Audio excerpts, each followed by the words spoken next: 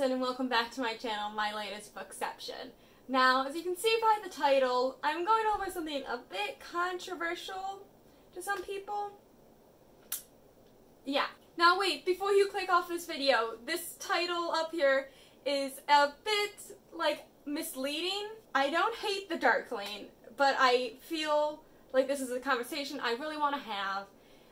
The Darkling is a character that a lot of people really love, and I think there's a lot of problematic parts of the character that should be looked at in a more specific light. Now, if you just clicked on this video and have no idea who the Darkling is or why someone may hate him, and that might be controversial, the Darkling is from the Grishaverse by Leigh Bardugo. He's primarily seen in the Smoke and Bone trilogy, and then seen again in King of Scars. Now, if you haven't read the books I just mentioned, I'm putting a spoiler warning on this. I really do recommend you reading these series. If you've read these books and you want to know why I don't like the Darkling, or you're just here for the ride and don't really care about spoilers at all and just want to see what I'm going to talk about, come on in. We're going to get started.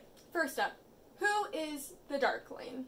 The Darkling is an extremely powerful Grisha who can summon darkness and a few other things. He is the grandson of a saint and is like hundreds of years old. That's really important to why I don't like him. I don't hate him as a character. I think he's a really complex and really intriguing character. To me, the Darkling is like equivalent to an Umbridge. Someone that you just can't stand, and no matter why they do what they do, they're just an awful person no matter what.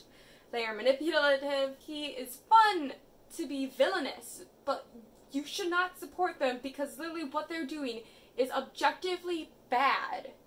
The Darkling is manipulating people into getting what he wants. The Darkling will take someone, isolate them from everyone else, and make them feel as if he thinks that they're the most important person in the world.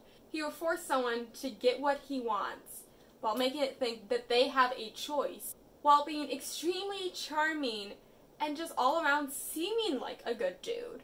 And then the second that they turn around or they want something different than he will hurt them multiple times. My favorite example of this is looking at Genya.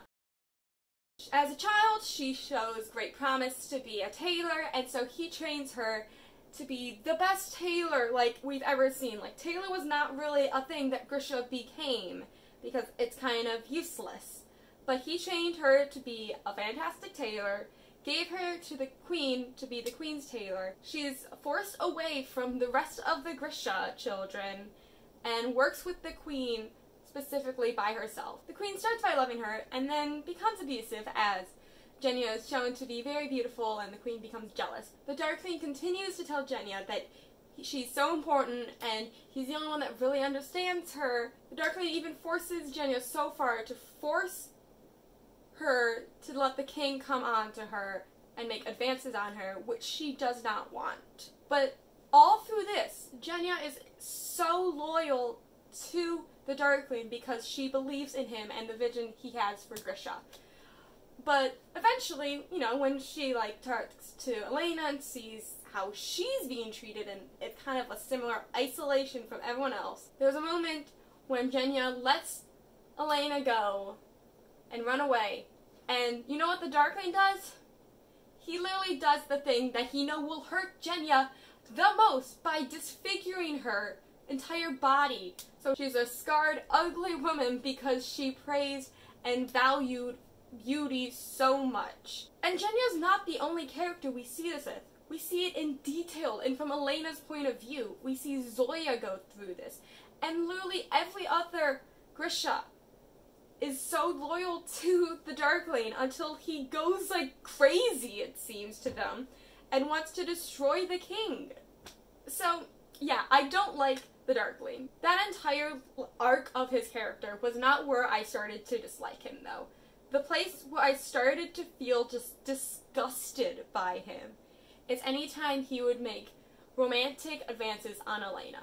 As I said, the Darkling is hundreds and hundreds of years old. We're not even quite sure how old he is. He's just been alive forever, using his magic to continue to make himself stronger.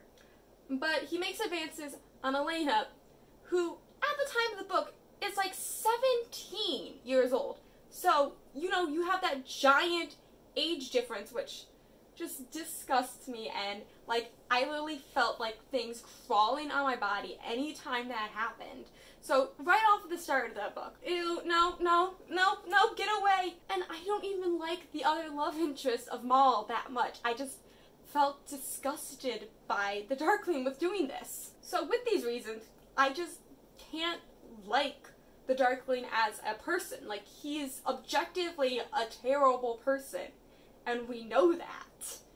Now, people love the Darkling as a character, and will literally, like, die for him, being like, he's resurrected, I will protect him with my life.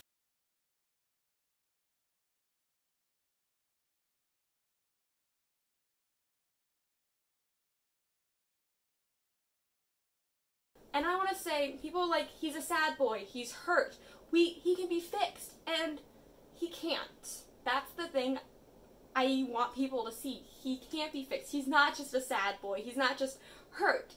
Yes, he is hurt and has had bad things happen to him because he's a Grisha, but he still continues to do bad things. I feel your trauma does not allow you to still be a terrible person. There's people that have had bad things happen to them and still found hope and be better. If we look at Elena, she has all this stuff happen to her by the Darkling and is still able to go on after that and start an orphanage and help people. She doesn't become awful like the Darkling. He chose to be that way. He's been acting this way for hundreds of years, and when someone gives him an opportunity to be better with Elena, he's like, nope, let's make the fold bigger, let's take over the entire world, let's resurrect myself. It's my interpretation of King of Scars that the cult of the Starless Saint is a reaction to how people have romanticized the Darkling. You have these people that, while they, yes, know the history of what the Darkling has done, choose to ignore that and instead love him and accept him for being an awful person and trying to destroy the entirety of Ravka. Now, don't get me wrong, I have loved ships with age differences or seemingly bad power dynamics. Look at Malik. I am such a big Malik shipper, and yet there is this extreme age difference and experience difference of the world and also just relationships in general. But there is a difference, I feel, between ships like that and ships of the Darkling and Elena.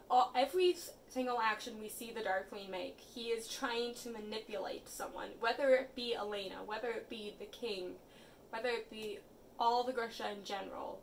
He is just trying to take advantage of people who believe in him and think that he can help do better. But this idea of age differences and power dynamics has been around since forever in YA. One of the first big YA books was Twilight, which had Edward, a 118-year-old man, and Bella, a 17-year-old girl, be in a relationship together and say it's romantic. There's so many books of instructor and student relationships, many of which, when I read when I was younger, I loved and I thought they were great relationships. And I look back now and see these are unhealthy and we should not be obsessed with them. So there is room to grow and see that we don't want this stuff in YA anymore because it is very damaging to people's idea of what a healthy relationship is.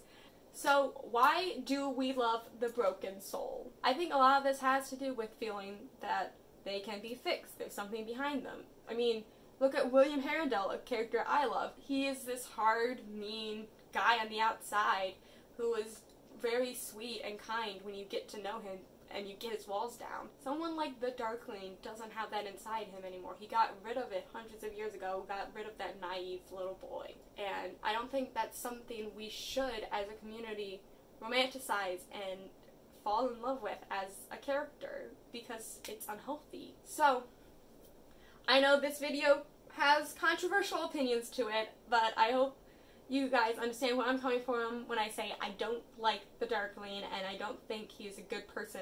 I was trying to make like a controversial book opinions video, but I realized like this is my most controversial opinion and I don't really have much else after this, so I really wanted to discuss this, and I'm sure I'm leaving out hundreds of things. I want to know what you guys think about the Darkling. Is he an abusive, manipulative man, or is he just a little sweet guy?